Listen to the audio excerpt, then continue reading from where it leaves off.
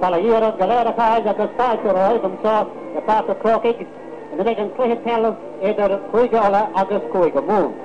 Hello, everybody, and welcome to Croke Park, a rather cold and almost dreary Croke Park today, with a bitter breeze blowing and overhead grey clouds that one could quite easily think were loaded with snow, in fact, almost a wintry scene.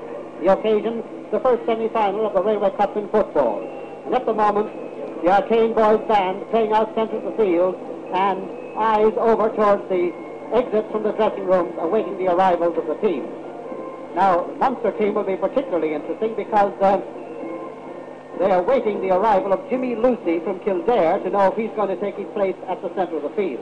Mick Fleming and Mick O'Connell are both off the Munster team, Mick Fleming being a late defection, and this morning an SOS went to the colour down to the army for Jimmy Lucy to come up, and if Jimmy arrives in time, and up to 2 minutes ago he hadn't arrived in the dressing room, he will take a place in the centre of the field.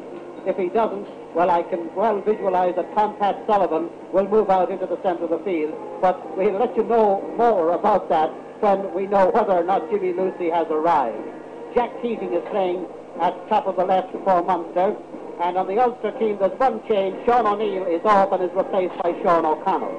Now, I'll give you the full rundown of the teams in just a few moments, but this is only one of the two Railway Cup semi-finals being played today. Way down in Pearse Stadium in Galway, the Leinster Herders and the Connacht Herders are in opposition. Liam Campbell is down there, so let's go over to Liam Campbell and find out what has happened in that game down there. Over to you, Liam Campbell. Just really a corridor was Fulcher over Park and Fiercy to Galway. Well, the position here in Galway between Leinster and Connacht is that the scores are level after 18 minutes of play in the first half. Connacht 1-1 and Leinster 4 points.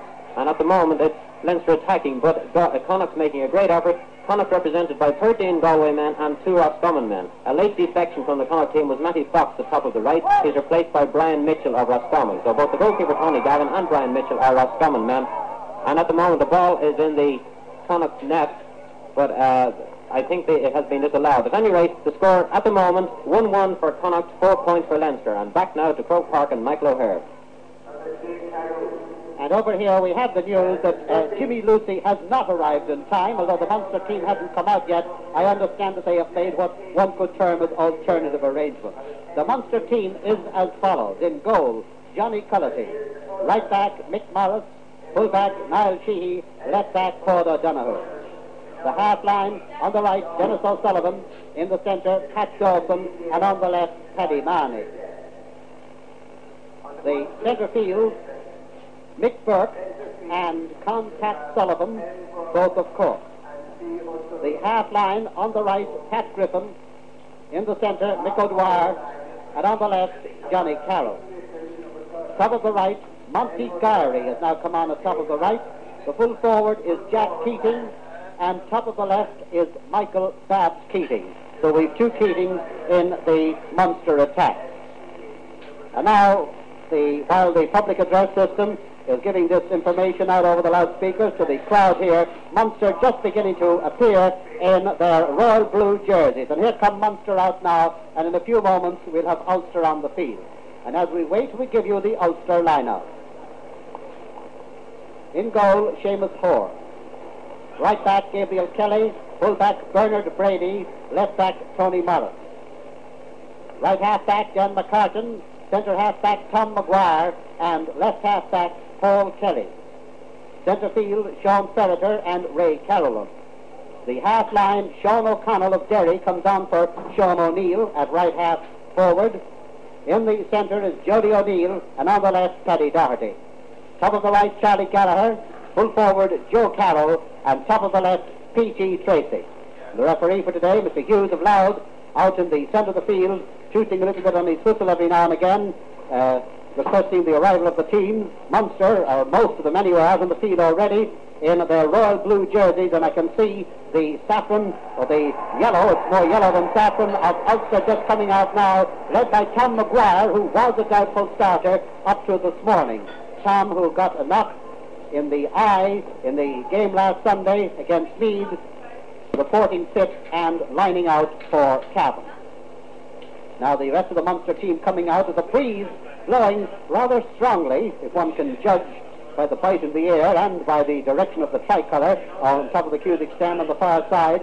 The breeze blowing from left to right, that is, the team who will defend the railway goal on our left in the first half will be favoured by this rather strongish-looking breeze. Bitterly cold here at Croke Park, and the crowd, well, huddled in for all the shelter they can find. Not a huge crowd by any means, but one might term it a satisfactory crowd under the conditions of the day. Now the Munster men posing for their photographs, and we have Ulster here today, all out in their bid to enter yet another Railway Cup final in Croke Park on St. Patrick's Day. All out in their bid to win 3 Railway Cups in a row. And Munster out to try to play the bogey that seems to have followed these men from Munster through this competition. Somehow, Munster are the Cinderella province as far as the Railway Cup are concerned, but just when everyone decides that they don't have a chance against an all-powerful team, up they come and make a really fine showing. What's going to happen today? Well, we'll just have to wait and see. Down there I can see Vincent Murphy of Clare having a word with the Clare man on the team. That is Paddy Mahoney from Milltown Malbay. Now, Paddy his real name is Paddy McMahon, but they've got so many Paddy McMahons around Milltown Malbay that he is known the length and breadth of Clare, Munster and Ireland as Paddy Mahoney. And it is worth, I think, recalling that when Munster last won the Railway Cup back in 1949, they had a Clare man on the team, the scorer-in-chief of that victory, and that was Noel Crowley. Now they're tossing the coin, and Ulster, I think, have won the toss and have decided to play against the wind in the first half.